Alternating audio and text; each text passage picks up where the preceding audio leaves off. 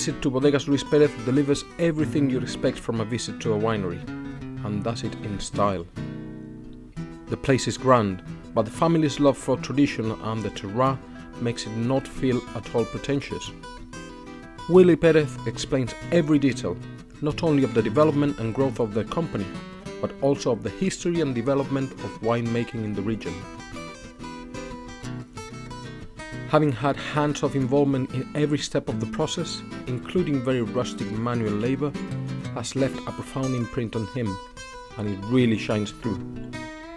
There is passion and commitment in every explanation, in every description, but the most important of this family is to create a stronger bond between the wine and the soil from which it grows.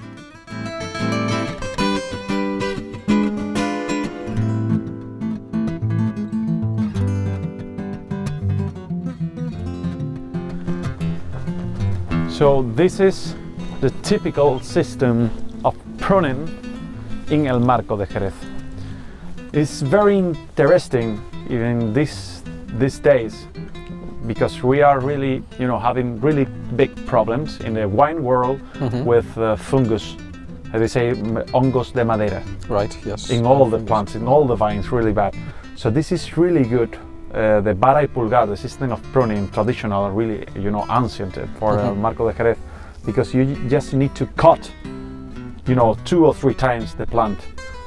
In cordon doble, for example, you need to cut at least 12 times. Here you have all your system here in this vara has 1 year. It's from the 2019. Then you're gonna have all the green parts again this year from here for all the buds. Yep. And then once you harvest and then you need to prune again, you cut 1 time and leave another one. So one of the main things is to follow the path of the cuts, because once you cut the plant here in the pruning, you have a scar here, okay?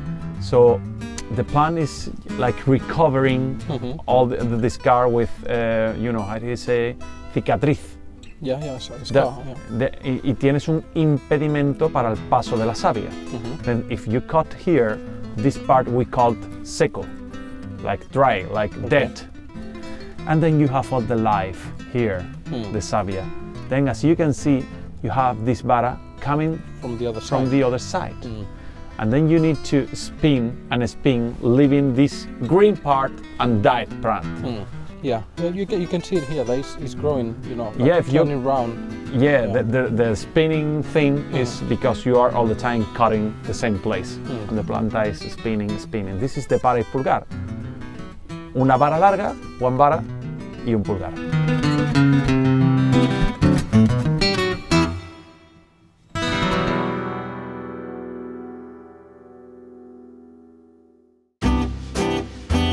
This winery reaches for the stars while maintaining a humility and a simple clarity of purpose that one can feel in their wines.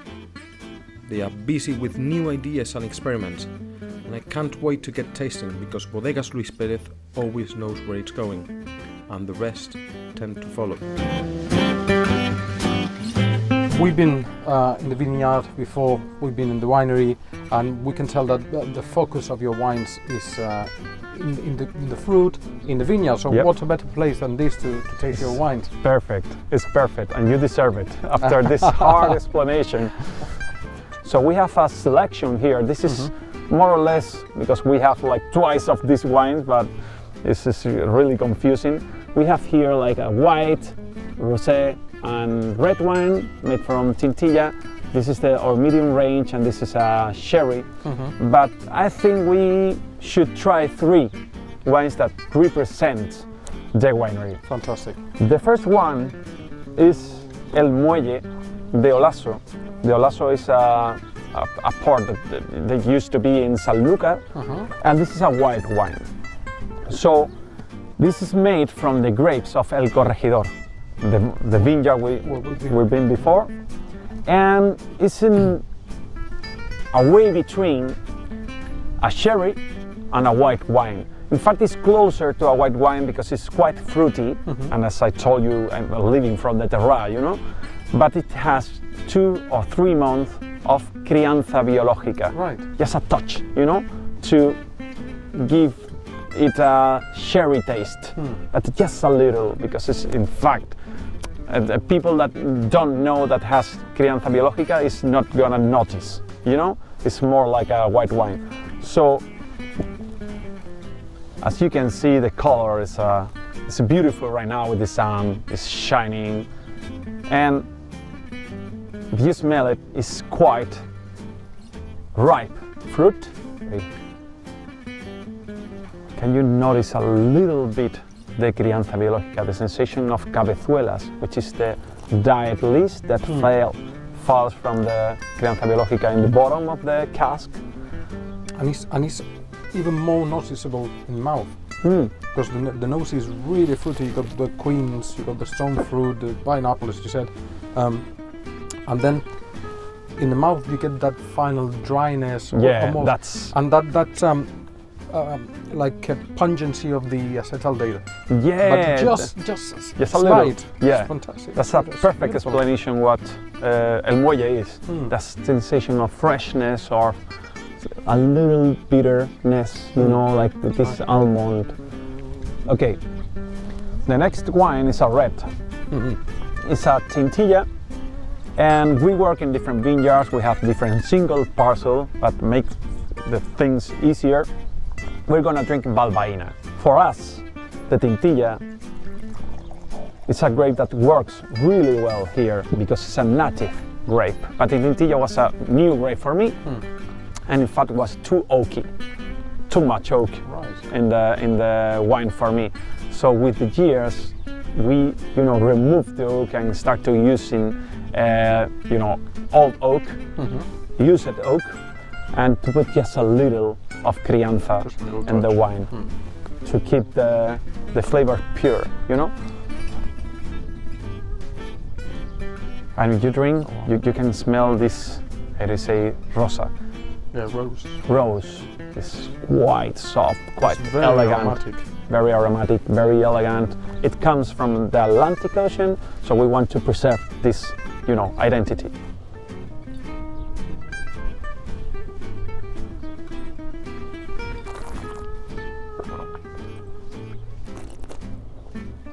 So you can drink this quite easily. You feel the acidity quite fresh.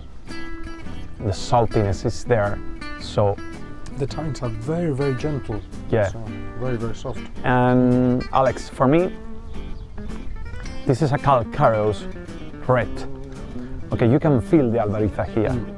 It makes sense then why you made 3 different wines, same grape variety, Yeah. same process, but different vineyards. Yeah, it's. I think I would recommend anyone to do a horizontal tasting or a Yeah, comparative tasting very with academic. the 3. Yeah, Yeah, very academic. Because if it's the same process, it's the same everything, for people to understand that the terroir is quite important, even if you have the same grape, and very academic. So, Alex, would you like to try the last one? Maybe this is for me quite, the special one. It is very special indeed. Yeah. I mean, I don't know of any winery in Jerez that does Fino without fortifying. I don't know, I know either. in This is- Montilla is Yeah, done, yeah. but not in This in fact used to be how the sherry is made in the past. We never fortified it. The high class sherry were never fortified. And we need to recover this, terroir sherry, Yeah. So this is a blend. It's not criaderas and soleras, because as you know, you have criaderas and soleras. The youngest wine is in the top place, and then the solera is the oldest Yes. wine, and then you are racking, You're blending. so I'm blending. But here you have different years. We have here 2017, 2016, 15, 14, and 13, but blended in a knowing, proportion.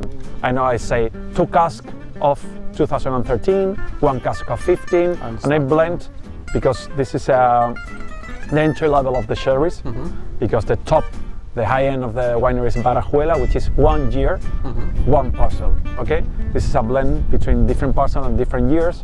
And you know, if you take your glass, as you can see, this is the medium. The average here is 4 years of crianza biológica, more or less 4.5, maybe 5. But as I told you, this is not quite important for me. The main thing is that we need to preserve some fruit here. Even if it's a sherry, you need to have this apricot you're gonna taste right now, and the chalky sensation. As you can drink, this is like a different. It's you have, you know, tons of fruit there.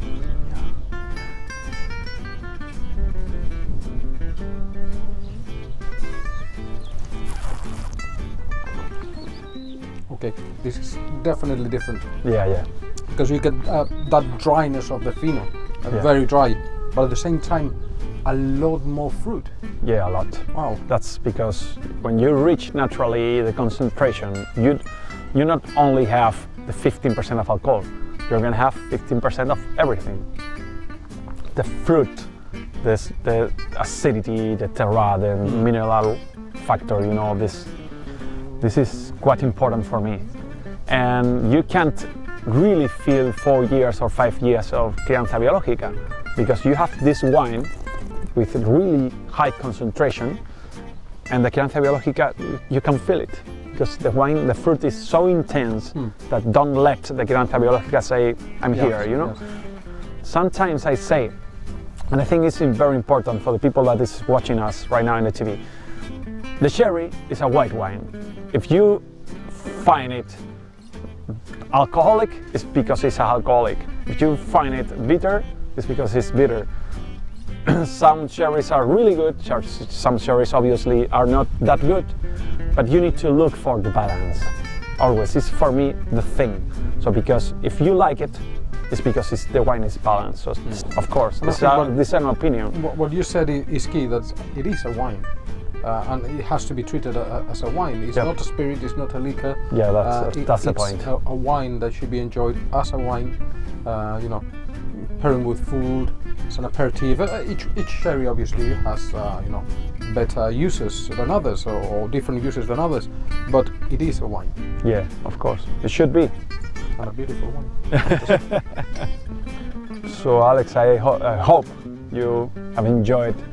It's been fantastic. I mean, this trip here.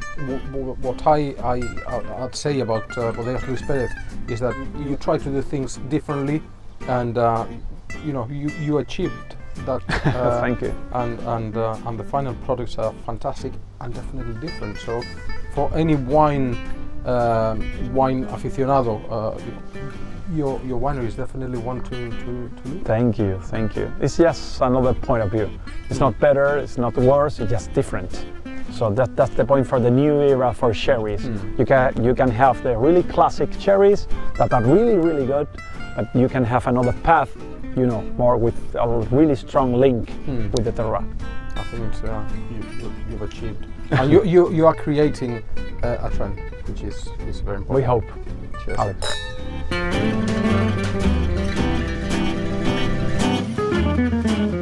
This is the end of our series. We hope you enjoyed it.